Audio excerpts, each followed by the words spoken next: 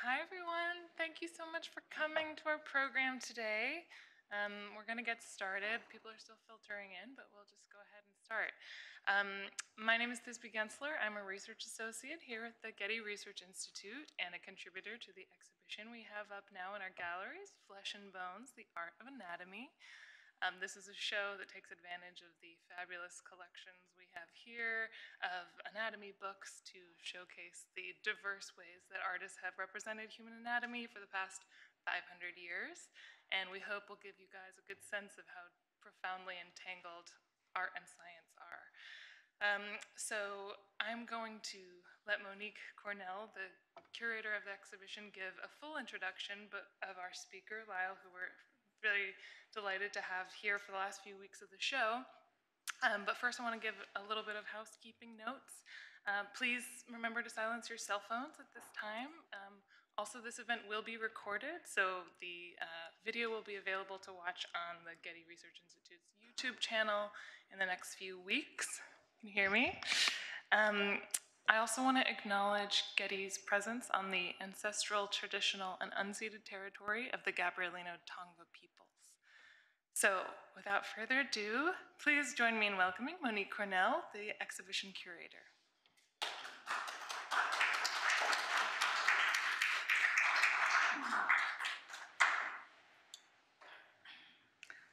So it is a great pleasure to introduce Professor Lyle Massey of the University of California, Irvine. Professor Massey is an art historian who specializes in the area of art and science in the early modern period, in particular on the history of perspective and on anatomical illustration.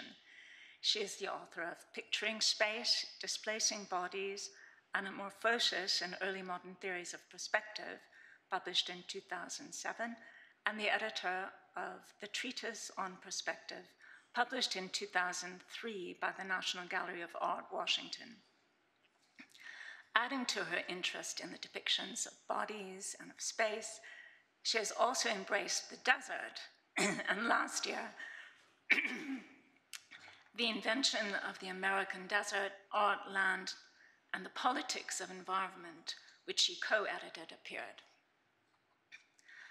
Professor Massey has given careful consideration to the aims and methods of anatomical illustration and to the perceived authority of the image of dissection,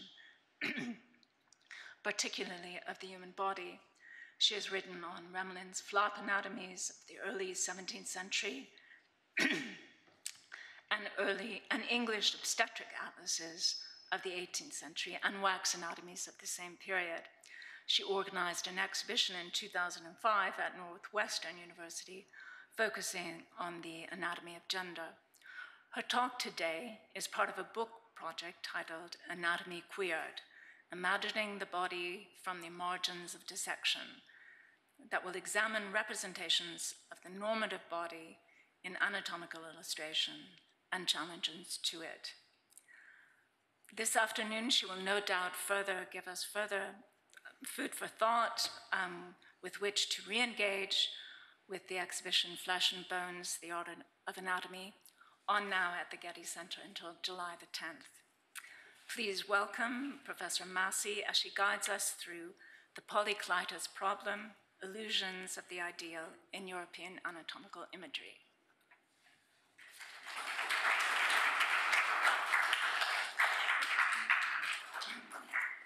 Hi, good afternoon, and thanks for coming out for this. And if you haven't seen this exhibition yet, rush over after this talk to go see it because it's got some fabulous things in it.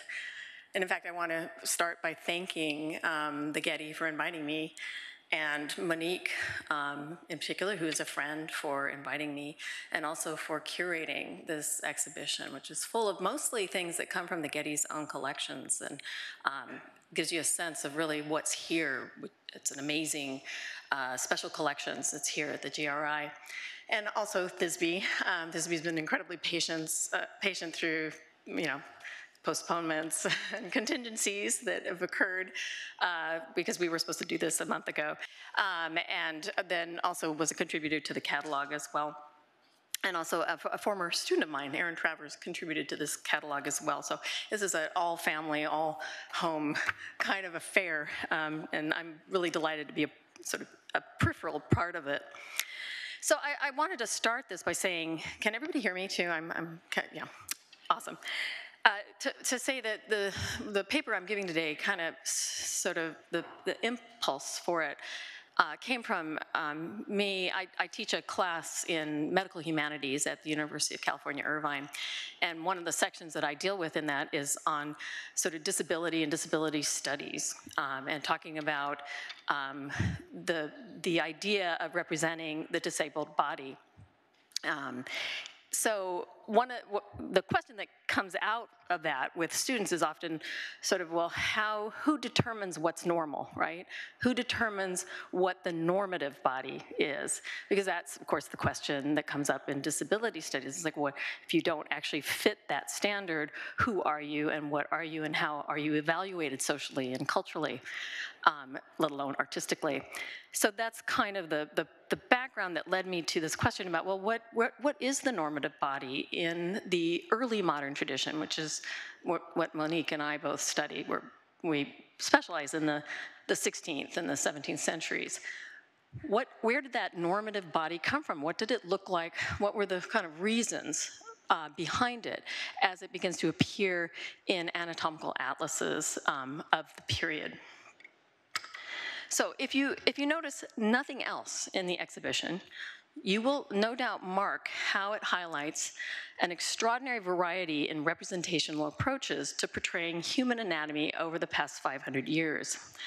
It covers bodies in various degrees of dissection, viewed from multiple different perspectives, overlaid with references to antique statuary, references to different genders, and even animals such as horses. But in the long history of European anatomy, one constant visual trope threads through the books on display. And that's even, a lot of the books that are in the exhibition have this, even if those pages are not actually on display in the vitrines in the exhibition. And this trope is a standard figure that's generally male, classically posed, representing a clear visual embodied ideal. Here are just some of the examples. This is Berengario de Carpi's beautiful sort of first image. Is one of it really is pretty much the earliest image of this sort that dates to 1521. In a book that he published was actually a kind of instruction manual based on a work by an older anatomist named Mondino de Luzi. So we get that. And then you jump ahead, and the date on this is wrong, but I'm not actually going to go into it. But Monique, who's been editing and editing and editing, pointed this out. But this is actually jumping ahead. It shows this connection from the early 1500s to the mid 1700s, where you have Jan van der Leer's fantastic depictions of the muscled body in a work by Siegfried Albinus. And then here, yet again, this is actually in the exhibition. These are the beautiful life-size works after waxes in Bologna by Ercole Lelli, and these are by Antonio Catani. So this is the kind of image that I want you to keep in mind as we move through this paper. So although the exhibition attests to the diverse anatomical images in early modern printed works, the idealized male figure was, for centuries, taken as a standard for understanding human anatomy in general. It is a constant in the history of European medicine, and it appears still in places like Gray's Anatomy, which many of you, even if you're not doctors or trained medical professionals, you know it from the show, the TV show, right? But that Gray's Anatomy was kind of the go-to manual for anatomical education in the late 19th and the 20th centuries. The fact that an anatomical illustration of a black female pregnant body created by Nigerian medical student Chidiebere Ibe, ricocheted through the internet in late 2021, and multiple news organizations carried his plea to have medical illustrations reflect diversity, speaks to the ways in which that standard that we're talking about here still dominates, so much so that contestations of it seem novel even today. So the origins of this standard figure can be traced back undisputedly to 16th century surgeon and anatomist Andreas Vesalius.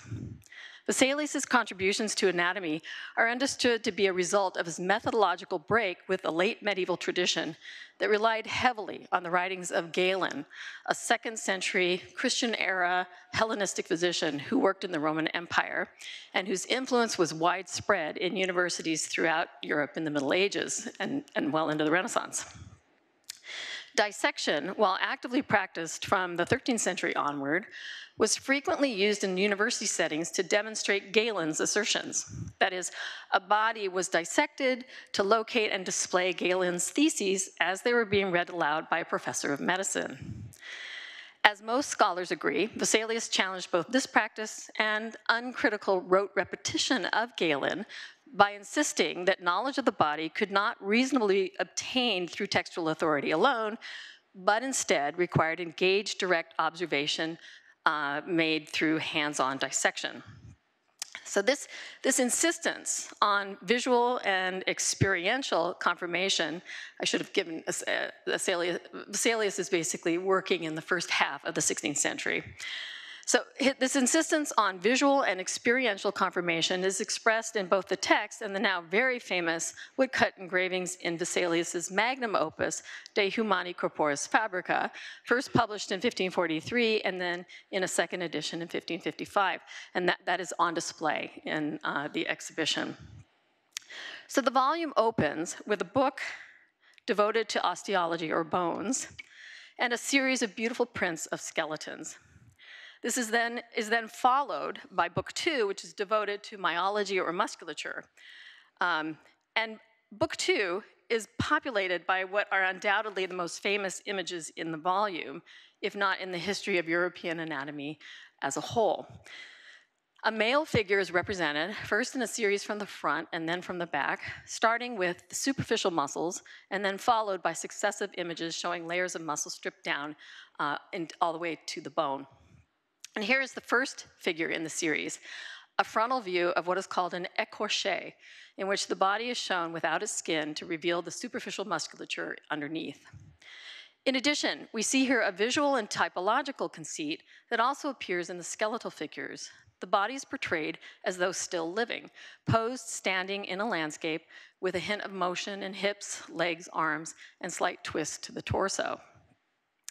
As Sachiko Kusakawa has argued, the Fabrica's images were constructed to provide an authority not furnished by the text alone. There are over 200 images in the Vesalius. The large and very expensive plates were intended to enhance the beauty and the desirability of the book, but also to mediate between the anatomist's observations and the assertions of new knowledge contained in the printed pages. Most people sort of recognize this book as the foundation of what will become modern anatomy. It's recognized as a kind of game-changing book in that sense. Before the Fabrica, Vesalius had employed schematic printed images as pedagogical supports in the anatomy theater. And these were not simply teaching aids, but templates that he gave to his students to show them how to see the things that he was describing in dissection. And that's actually really important if you think about the pedagogy of something like anatomical dissection. He used these aids basically to show his students so that they could then transfer what they saw in the prints to what they then saw in the dissected body on the table. So the images were designed to persuade medical students by establishing a correspondence between Vesalius's interpretation and what was seen through dissection of the body. And of course, what this does is it basically places that authority on Vesalius and starts taking it away from Galen, right? From the authority that had been invested in the texts by Galen. They were also, though, designed to persuade through the adoption of classicizing motifs applied by the Flemish artist Jan Stefan van Kalkar, who most likely produced them following behind Vesalius' own strong preference and direction. So there's no doubt that these images are reliant on Greek sources. The first muscle figure resembles one of the most famous Greek works that occupied Renaissance art theorists, the canon by 5th century BCE Greek sculptor Polykleitos. The canon was chiefly known in the 16th century through two sources.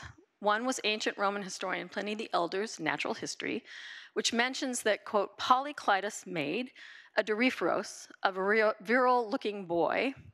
He also made a statue which artists called the canon, and from which they derived the basic forms of their art, as if from some kind of law.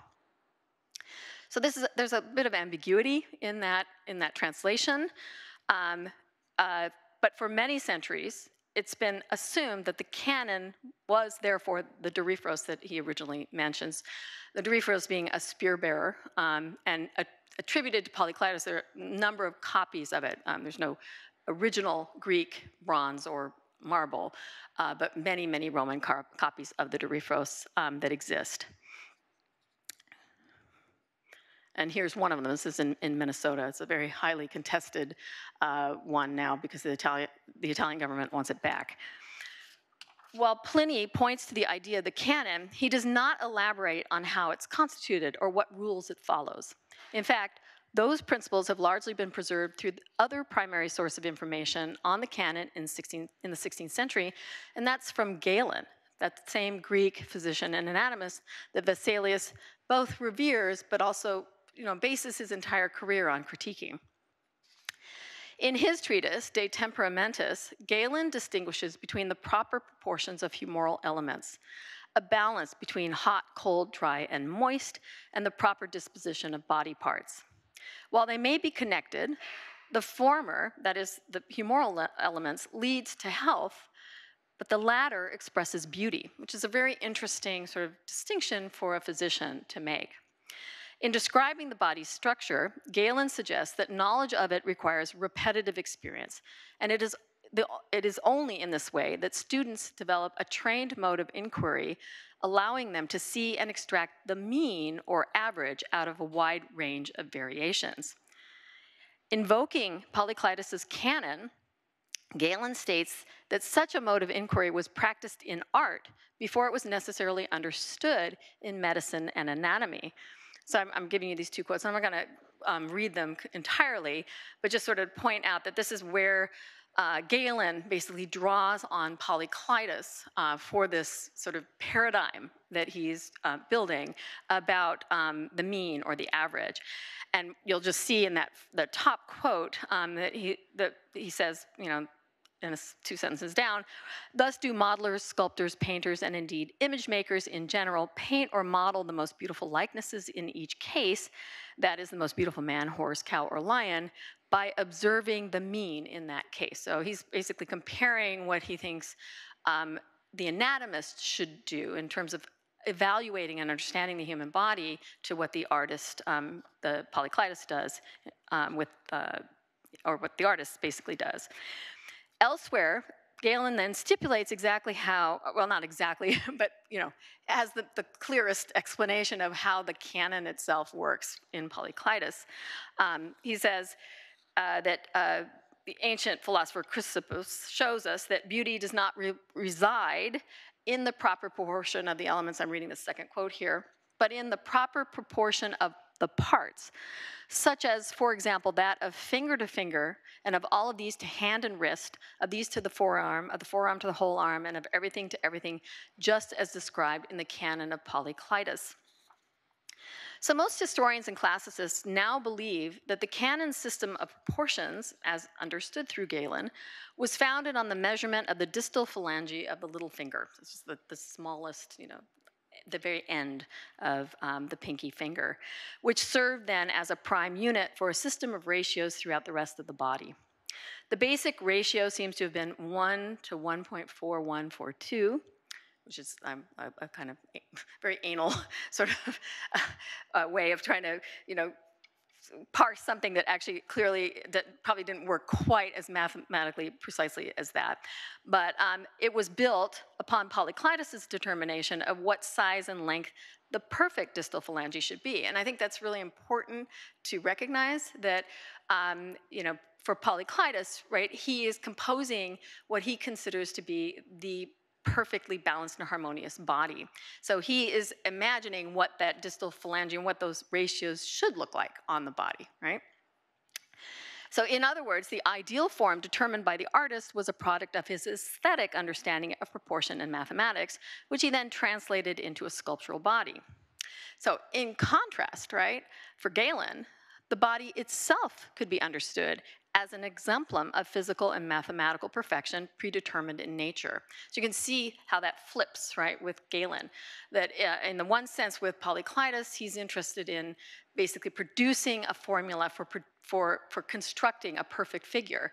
Galen is interested in using Polykleitos' notion to understand what the perfect human body would look like. So Vesalius absorbs Galen's example, but he also ends up conflating artistically produced bodies with those found in nature. I think that's what the Fabrica does.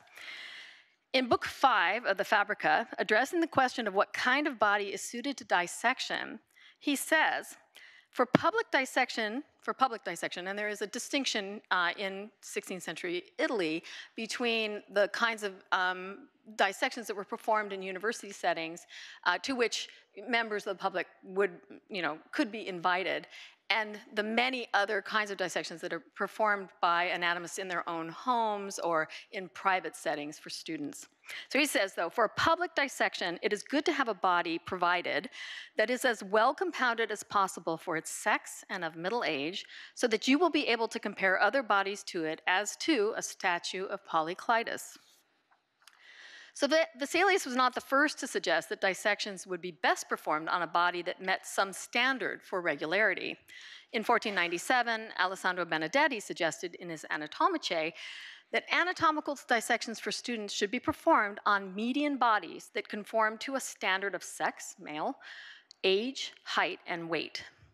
But Vesalius cemented the association of Greek sculpture to standardized human anatomy, in part because the large-scale illustrations in the Fabrica rely so heavily on tropes of athletic male muscularity and canonical proportions. The design and cast of these figures and their association with Polykleitos are not merely included, though, to enhance the aesthetic desirability of the volume, although they clearly are, right? I mean, in a sense, he is producing a volume that's going to be incredibly expensive, and it's meant to appeal to those who can actually purchase books of that size and that expense. So they are meant to enhance the beauty of the volume. But that's not the only reason. They also form the foundation of Vesalius' claims to produce a normative view of human anatomy. The representations fulfill the task that Vesalius sets himself to improve and perfect the Greek view of human anatomy begun by Galen. The muscle figures that appear in Book 2 clearly imitate and are meant to recall associations with the Doryphoros. The first muscle figure shares with the statue a classical contrapposto, the counterbalance weight shift to one hip, relatively long and elegant leg and arm lengths, and an overall geometric balance similar to the Doryphoros. Where it differs from the Doryphoros, however, is in the extraordinary articulation of muscles, of which Polykleitos' statue actually has very little. You can see in the Minnesota Polykleitos Doryphoros that it's very schematic, right? There's a kind of, you don't have a great sort of articulation of the musculature. You just kind of have these sort of allusions to where that musculature might be. This focus on articulated musculature creates the most clear-defined bridge between 16th century artistic practices and emerging visual strategies in 16th century anatomical texts. In fact, Vesalius himself indicates how artists preceded anatomists in recognizing the human mean and arrangement of muscles, saying of his first muscle men that it, quote, presents nothing to the eyes that we have not seen, learned, that we have not seen learned artists and sculptors regularly emphasize in muscular, so to speak, square-built men, unquote. So it's this congruence between motion and muscles that provides the most significant connection between art and anatomy. 15th century artists and theorists such as Leon Battista Alberti and Lorenzo Ghiberti, who some of you may have heard of, advocated anatomical understanding as crucial to artistic practice, arguing that artists should know the body from the inside, starting with the skeleton, envisioning the muscles and flesh, and then moving outward to the skin. This was necessary to properly depict the motions of the soul and flesh and to understand how to depict grace and fluidity in figures. Artists such as Michelangelo studied anatomy directly, dissecting bodies to be able to visualize the relationship between action or movement and muscular contraction. In fact, Michelangelo's association with anatomy and dissection would transform artistic theory in the 16th century, making the practices of dissection into a staple of academic artistic training. And just show this really beautiful pen and ink drawing by Passarotti that actually shows us Michelangelo here engaging in an anatomical dissection and demonstration. And there's a number of other sort of artists arranged around him from the period, like Raphael, who I think is right here. This is Raphael, and Andrea del Sarto sitting right here. So the idea is that Michelangelo set the standard for a particular investigation into the body that then becomes a part of the accepted training for artists. Knowledge of muscularity did not come solely from dissecting human bodies, however. For Michelangelo, Greek sculpture, particularly the expressive forms found in Hellenistic works rather than in earlier classical models like the Doryphoros, were paradigmatic for understanding the relationship between movement and musculature. For Michelangelo, late Greek sculpture meshed nature's perfection with the artist's understanding of form. One might say that the sculpted Greek male body instantiated Michelangelo's conception of human body because it expressed the perfect harmony of form and function. A fragment of Hellenistic sculpture, the so-called torso belvedere, was made famous by Michelangelo, for whom it seemed to signal an iconic conflation of aesthetic ideals and anatomical knowledge. For this reason, it also became associated with Michelangelo's own despair. Gian Paolo Lamazzo, the 16th century theorist, wrote, "Michelangelo was never able to add anything to the beauty of the torso of Hercules by Apollonius of Athens, which is located in the Belvedere in Rome, and which he unceasingly pursued." Other stories told about Michelangelo's relationship to the torso and emphasized his awe for it, expressed in this declaration, which was no doubt apocryphal, that this is the work that attributed to Michelangelo, he says about the torso, this is the work of a man who knew more than nature. The intimation is that for Michelangelo, the torso represents a Greek mastery and execution of anatomy that he could not himself surpass. But this is also why it may have ended up as a visual reference for visceral figures in Book 5 of Vesalius' Fabrica, which you're seeing here. So the torso is on the left, sort of a fragmented piece of sculpture, the subject of which, what the subject is has been, in some dispute for a couple of centuries. But what we have is a sort of articulated muscular torso that Michelangelo, the legend is that Michelangelo particularly admired. But one of the things you'll notice is that it's marked by this very strange effect of cleaved marble. So what we have is then these figures, these visceral figures in Book 5 of the Fabrica, and you can see that, in fact, very clearly they are meant to allude to fragments of classical sculpture, and you see that in these kind of cleaved, these are not what you would see if in a cadaver, you'd cut off the arms and legs, right? What we have instead is this sort of suggestion that these are marble with some kind of dissection placed on top. So these torsos then express the fabrica's kind of contorted relationship to Greek anatomy, and especially Galen. They make visible an idea expressed throughout the fabrica that Greek knowledge represents an ideal that must be broken down in order to reach the truth. Male muscularity was essentially teleological for Michelangelo, but also for Galen before him. And what do I mean by that? Well, in his treatise on the usefulness of parts, Galen emphasizes that to know a body is, quote, to see how nature shaped each part perfectly for its end. That is to say, its use. And that's kind of an Aristotelian notion about the things in the world being produced basically to serve this ultimate lasting purpose and to serve this end. Vesalius, while less inclined to see every part of the body in quite so rigid a manner, nevertheless largely subscribes to this view of nature. The most perfect specimen is also the most natural because nature is inclined to perfection. This is sort of part of that teleological argument.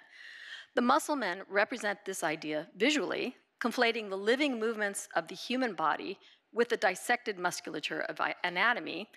Each muscle is shown to serve its end. But the implications go beyond mere mechanics. As Shigehisa Kiriyama has argued, muscle consciousness emerges first in Greek art. I mean, that is, the depiction of muscles emerges first in Greek art. But in medicine, it wasn't until Galen began to systematically identify muscles individually and list their uses that they began to be seen as integral structures to the human fabric. So for instance, in the Hippocratic canon, muscles don't have this, they don't take on the same kind of character when, in the Hippocratic texts. Muscles are referred to as flesh.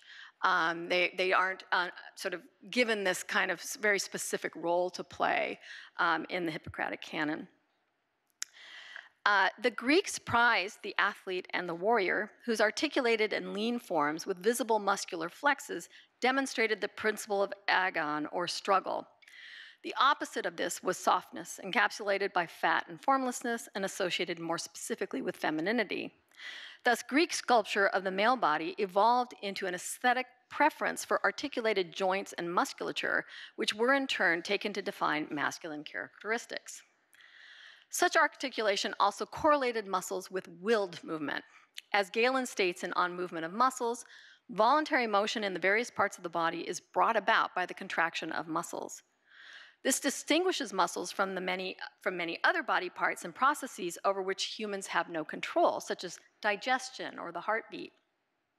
The relationship between muscles and will points to a conception of the human in terms of agency and individuality. Muscles is what makes us human, right? Is because we can actually act according to our will. They make it possible for us to act according to our will.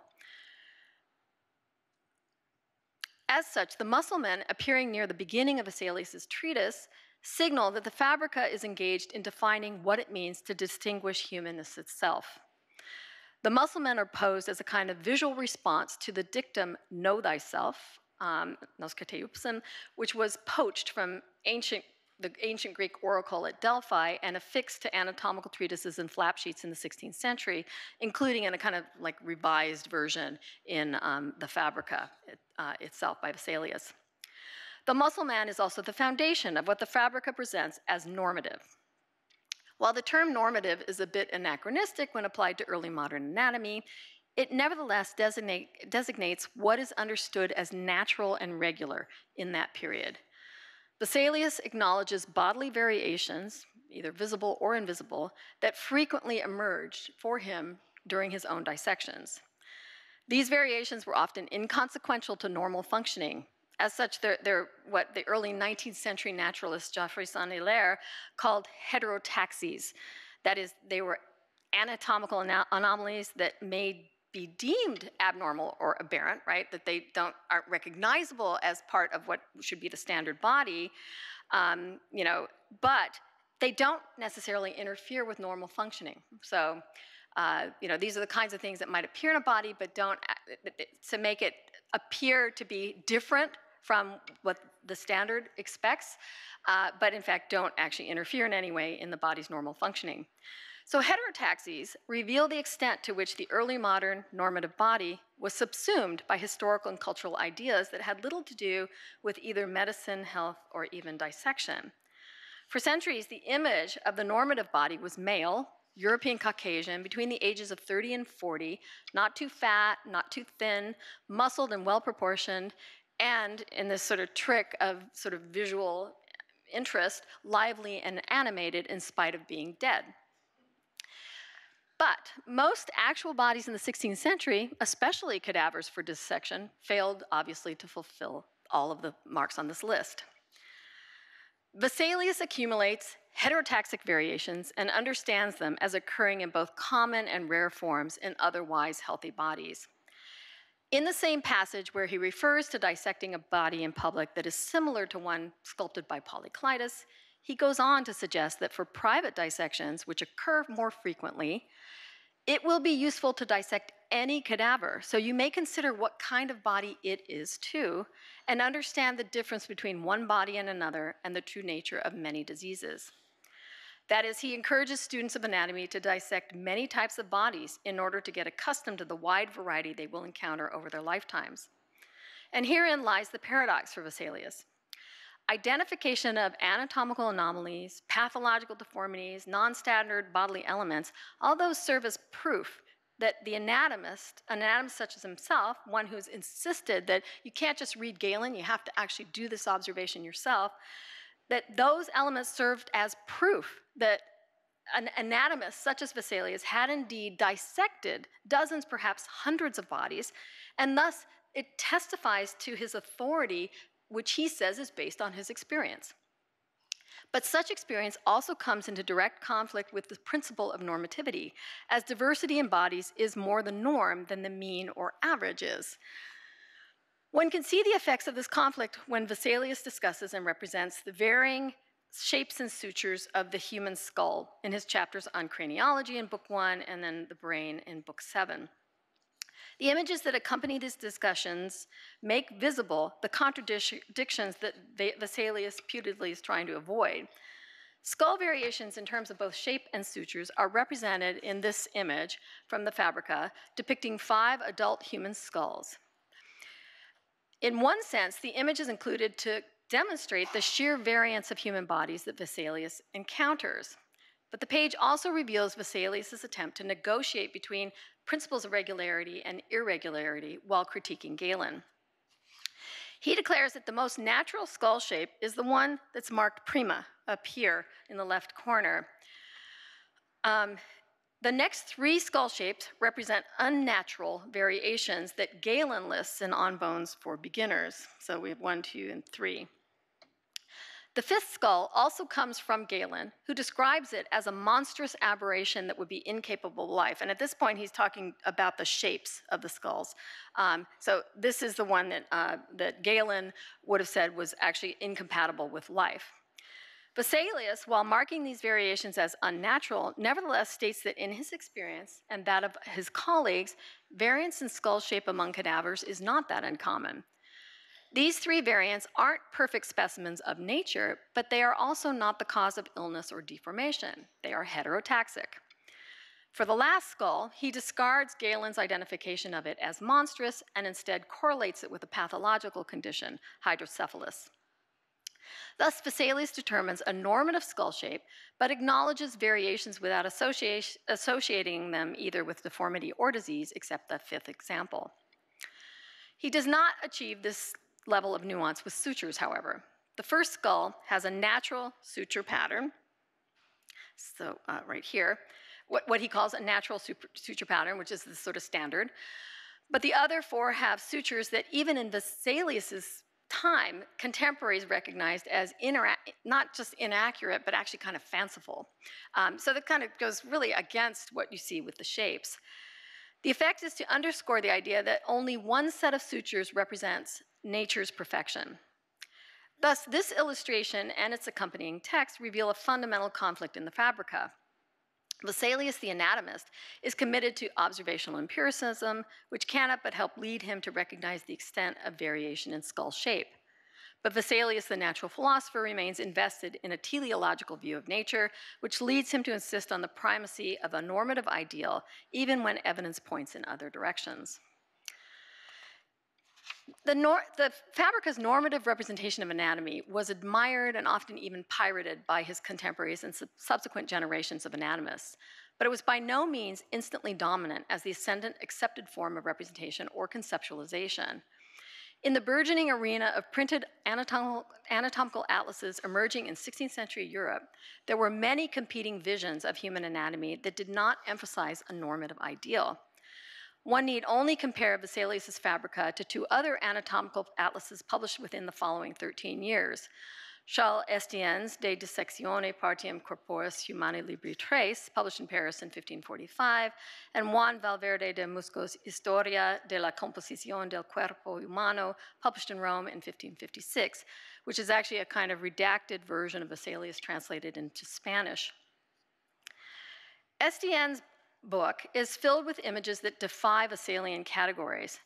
The volume has a sustained series of prints depicting female anatomy, mostly the organs of generation, in poses that are directly taken from erotic prints from Italy, which you actually can see here.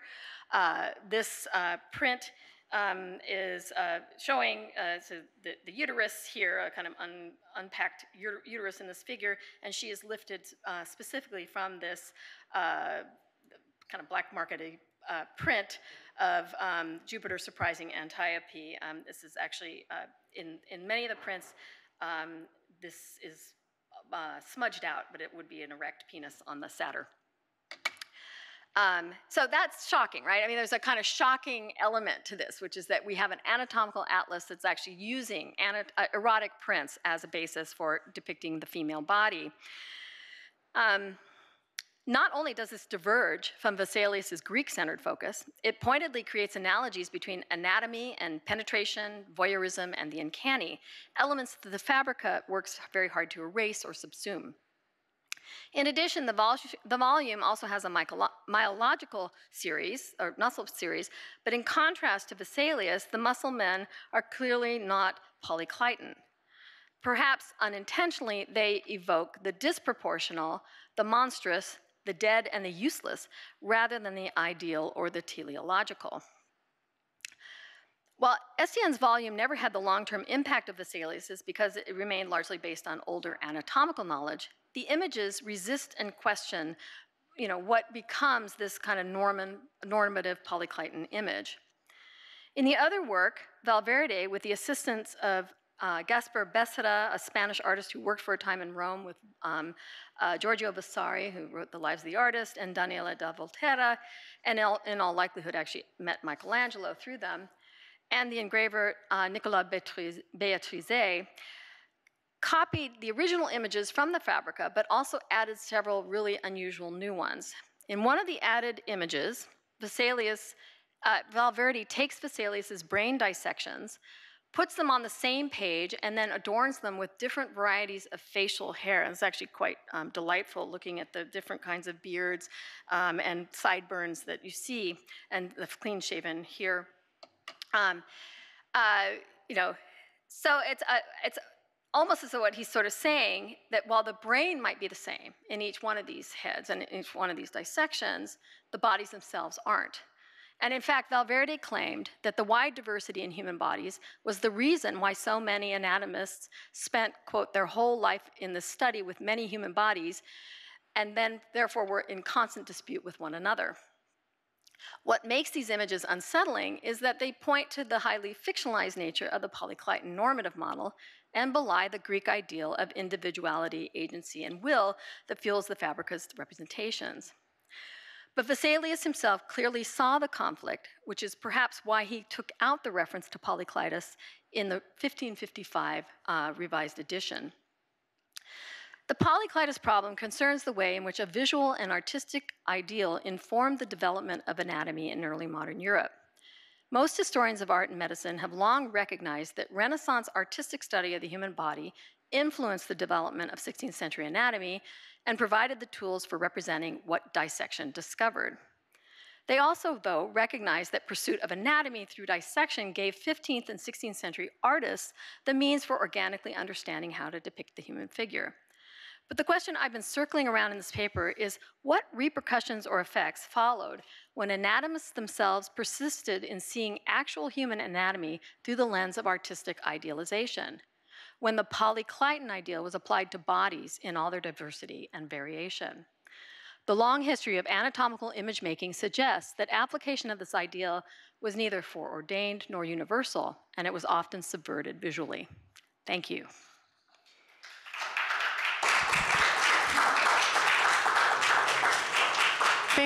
Thank you so much, Lyle, for that fascinating talk. We're going to have time for a Q&A now. So if you have a question in the audience, please come up to the microphones here after Monique so that our viewers on Zoom can hear you. And if you were listening on Zoom, please write your question into the Q&A.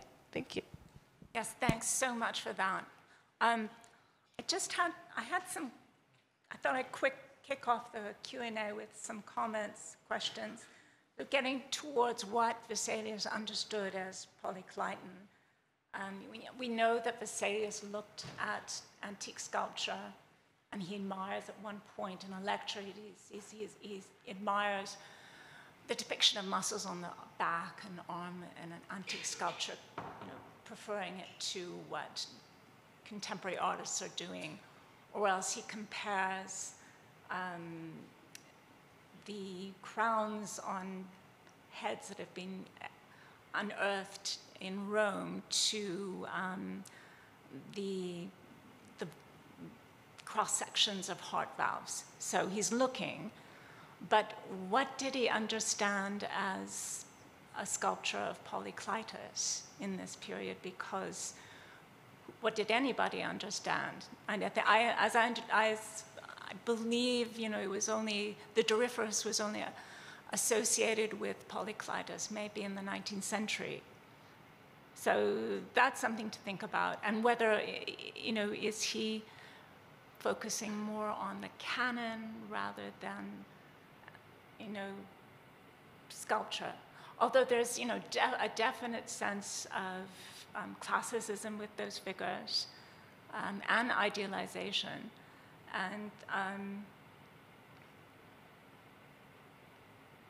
just going towards the idea of looking towards the norm rather than variation.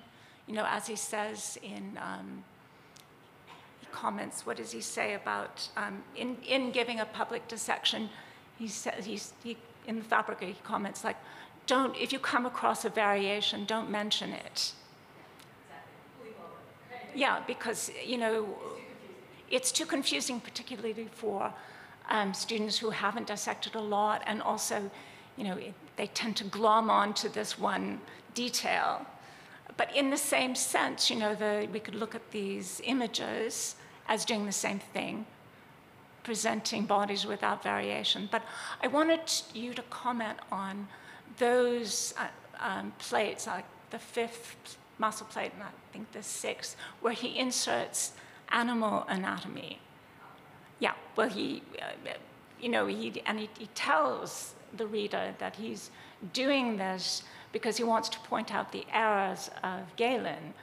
But at the same time, there's this tension because this is supposed to be an ideal body. And I'll let you.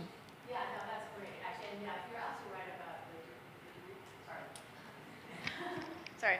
Yeah, you're absolutely right about the Doryphorus, and it's something I probably should have said that. I mean, we're not talking about modeling the figures after an actual work of sculpture. We're talking about modeling those figures after an idea of sculpture, and so what is understood as the canon of Polykleitos probably gets pretty close to what the actual Doryphorus looks like, but there isn't a kind of one-to-one correspondence there, and I think that's Monique's absolutely right to point that out. But nevertheless, right, there's a kind of series of visual cues that tell us that in fact we are meant to receive these, I think, as sort of classicized figures. Nevertheless. That's a great point about Vesalius and because basically probably his primary criticism of Galen is that Galen relied almost exclusively on animal anatomy, in part because he wasn't able to dissect. There were prescriptions against it in ancient Alexandria and Pergamum, where he was mostly sort of employed as a physician. So he was prevented from dissecting human bodies. So what he did was he used animal anatomy to basically sort of draw conclusions about what would be in human anatomy.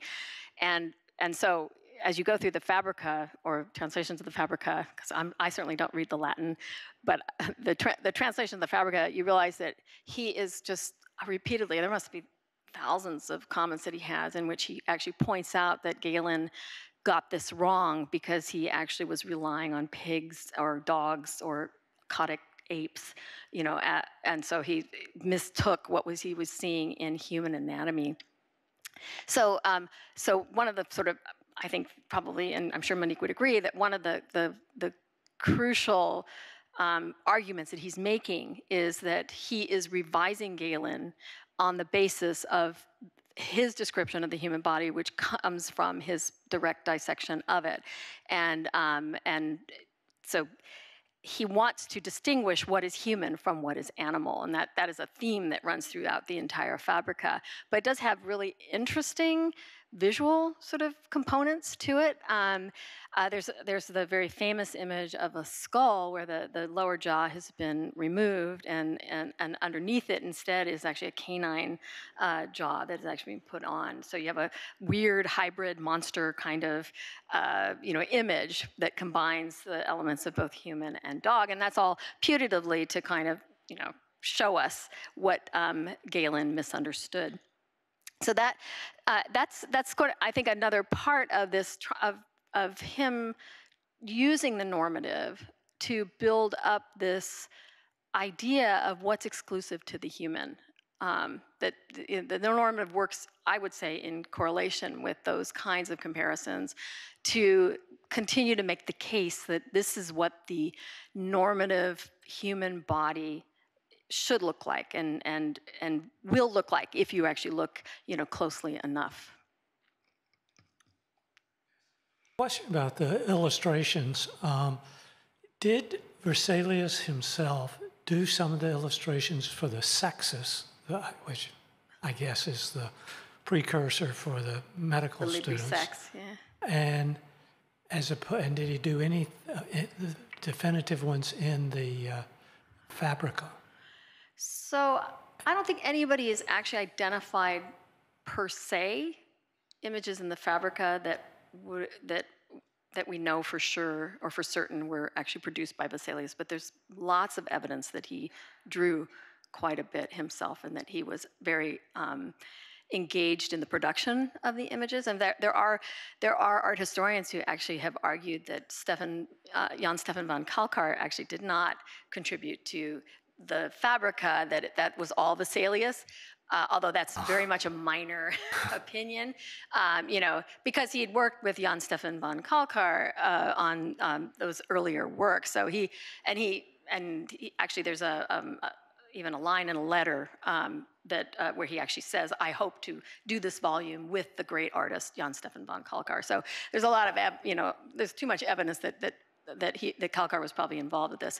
But from everything, I'm sure Monique could address this as well, but from everything I've read, there's a lot of really strong evidence that Vesalius, he believed in the power of drawing for understanding, encouraged his students to draw as well, and was probably very, very closely involved in the design of the images in the Fabrica.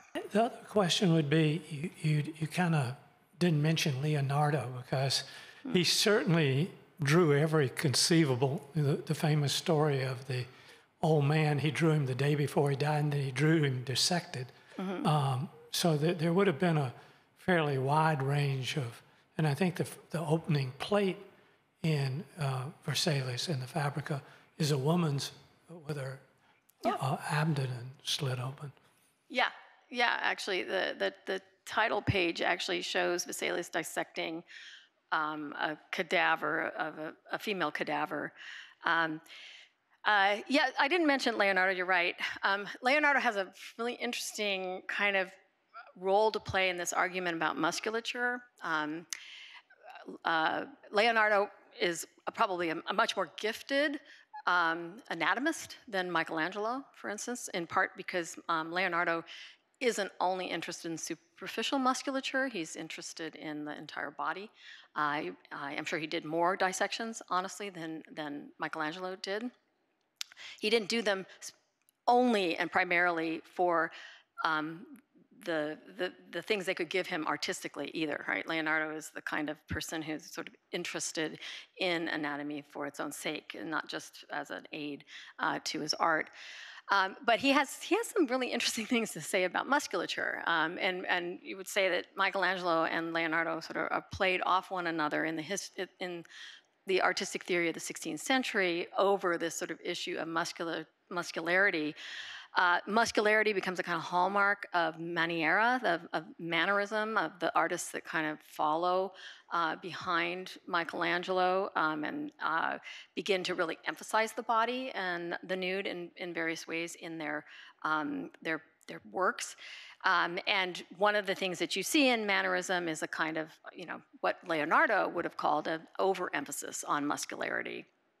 Is the kind of thing that you see in, certain kinds of paintings, like Agnolo Bronzino or some that come, in the period after Michelangelo's death, or around when he's an old man. Those, and they're associated with Michelangelo's work as well. Yeah, Leonardo has these really funny things to say about it. Like he warns about the fact that basically people who do this, who actually sort of paint images of muscularity, always run this risk of basically producing, I think it's a bag of nuts, right? I mean, isn't that the phrase, right? So Leonardo says, that's an excess, and in that excess, it doesn't actually achieve a sort of proper understanding of the body or a proper artistic representation of the body, because it's focused so much on musculature that you wouldn't normally see unless you were looking at an écorché, at a figure that had been stripped of its skin. So Leonardo, that's a kind of an interesting, there's sort of an interesting, I think, dialectic here about musculature between these two artists, who are also the two artists who are most, closely associated with moving between anatomy and art in the early 16th century. So anyway. Good afternoon. First of all, I want to say thank you for a beautiful lecture. You were able to depict, the evolution of the human anatomy in art through time. So that was very eye-opening. The question that I have is this.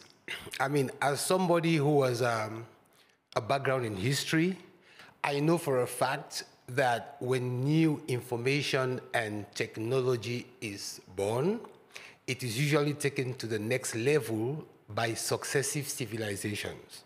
So for example, if we look at the United States, most of what we have today came from Western Europe.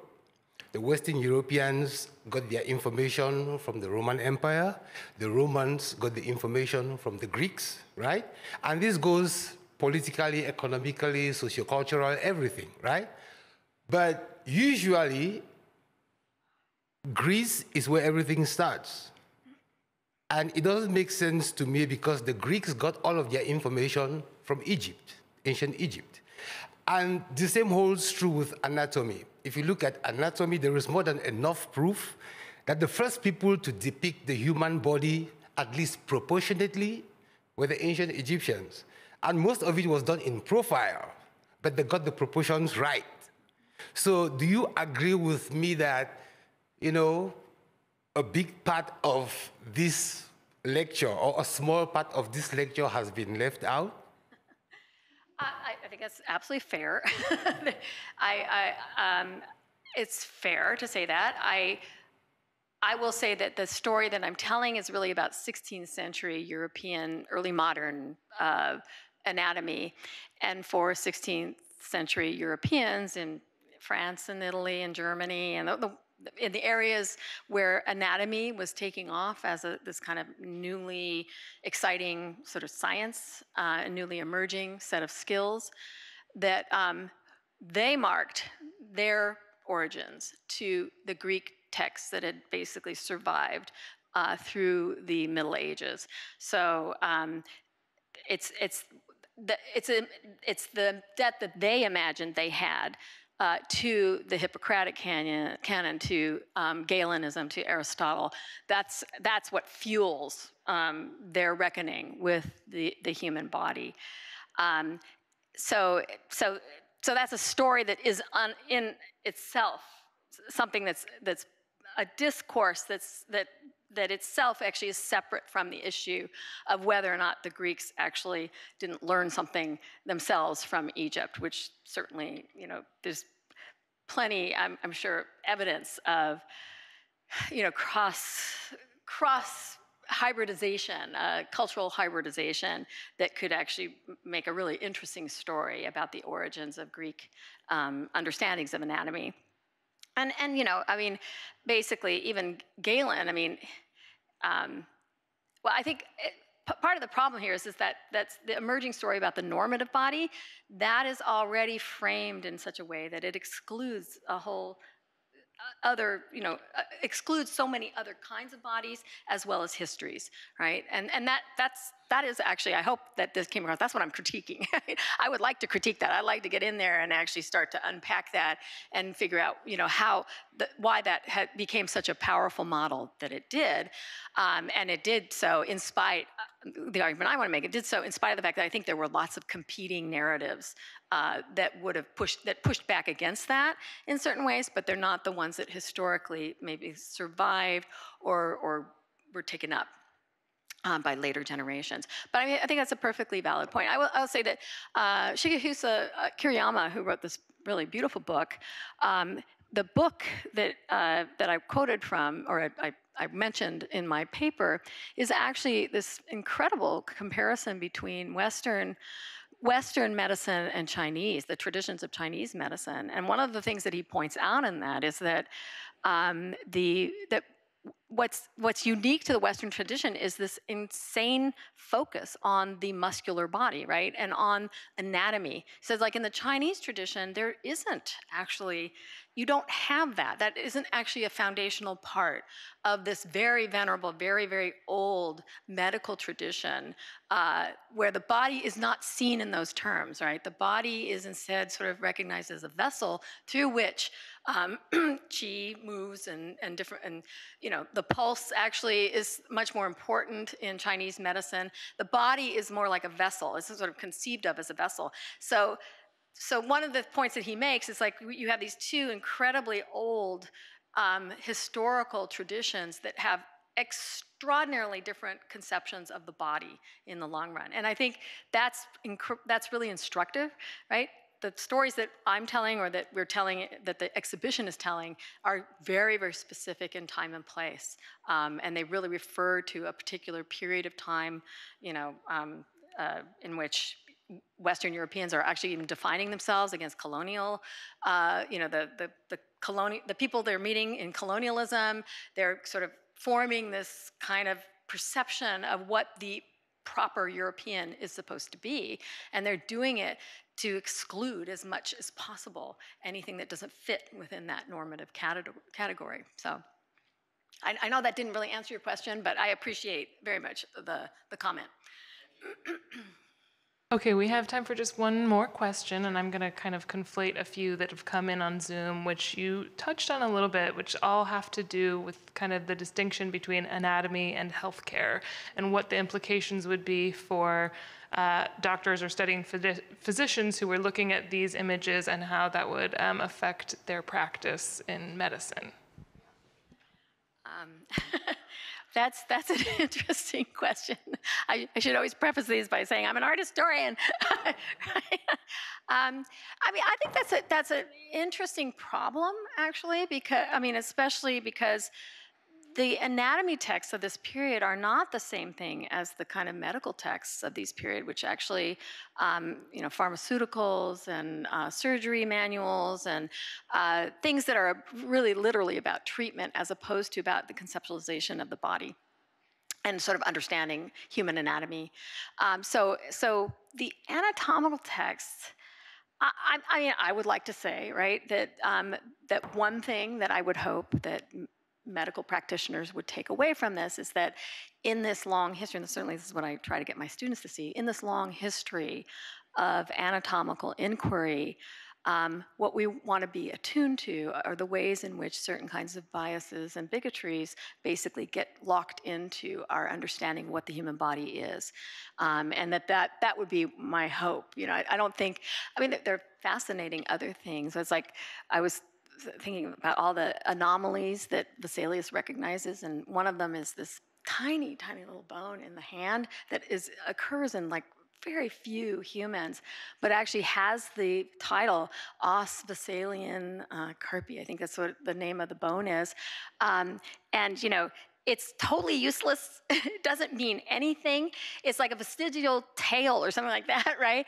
But it actually shows up, right? I think, that kind of like extraordinary attention to the body, that's one thing that Vesalius is amazing in that sense.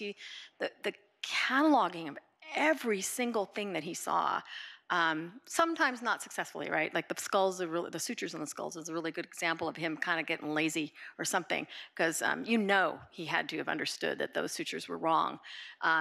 But the other side of this is like this scrutiny, this incredible attention to detail, this like no stone unturned and stuff like that with Vesalius. And was he 28 when he published the Fabrica?